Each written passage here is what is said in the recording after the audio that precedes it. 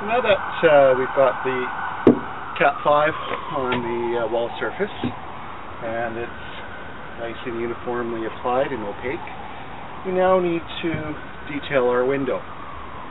I've got a window I borrowed from the BCIT lab, donated by Cascadia. Nice high quality fiberglass frame. Looks like it's a triple pane window, very nice. Actually it's a double pane. The considerations for installing the window is you want to make sure obviously that it's level. You want to make sure that it's plumb with the wall surface so that you have an even exposure, and you want to decide on what your setback within the rough opening is going to be to correspond to whatever your trim details are going to be. So in BC we have to obviously have a rain screen assembly. The code allows for anything from 3/8 up to 3/4.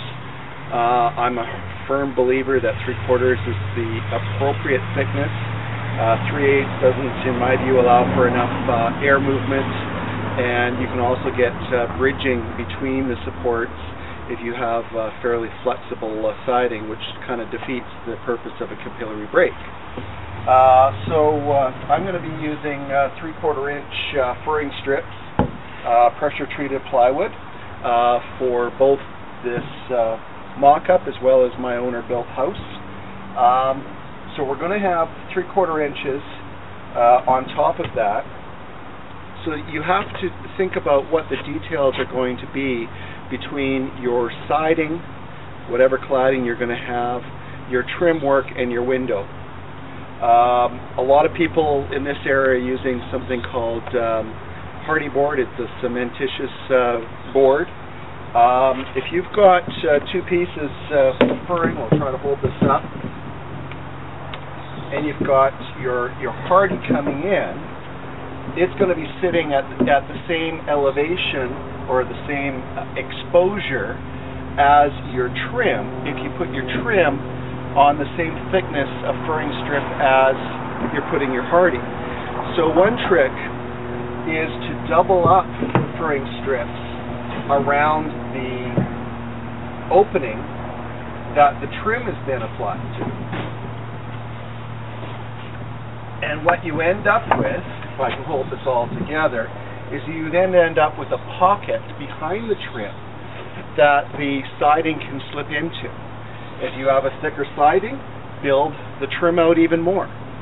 But this allows for there to be a hidden seam, so you don't have the nails showing. Let's say you're using hardy panel, which is what my neighbor's doing, and it would allow you to hide those fasteners. It provides protection for that interface, because now that interface is somewhere halfway through the trim board. And it just makes for a nice clean look. You don't have to worry about caulking between the trim and the siding. You don't have that 3/4 inch gap.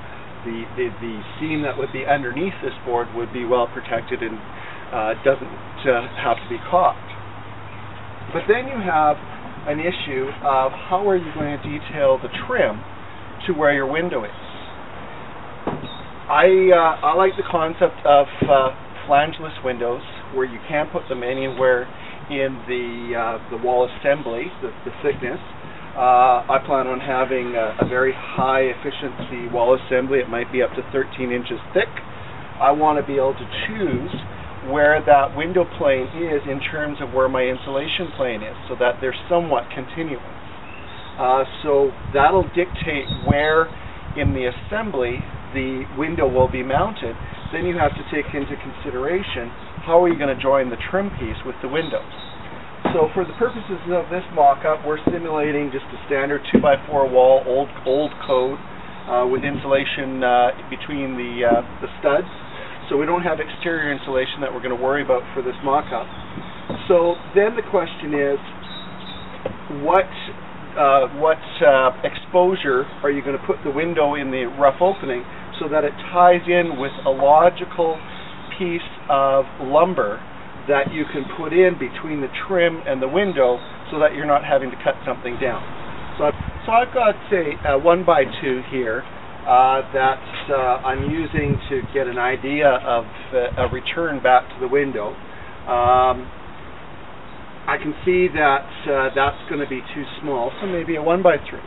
And what you would then do is you would mount the window in the opening so that a standard 1x3 would have a 3/8 inch gap to allow for a caulk joint between the back side of the return and the window glass or the window frame. And now you have a nice, neat, hidden look. You can, the instructor at BCIT, James, he was talking about this. You can extend your trim board past your return so that the return almost becomes hidden. Then you have a nice, neat finish around the window and you don't see any of the caulk joints. You never want to have your return flush with the outside edge of the trim. That's going to look a little bit tacky. You can't necessarily get them to line up all the way if they're slightly warped. So you either want a slightly stuck out sort of rebate or extension, or you want to bring it back in from the edge. Either way you have a nice look. So I'm going to go ahead and detail some of this up and figure out what we need for a trim return and what profile we're going to install the window and start getting this done. Okay, thanks.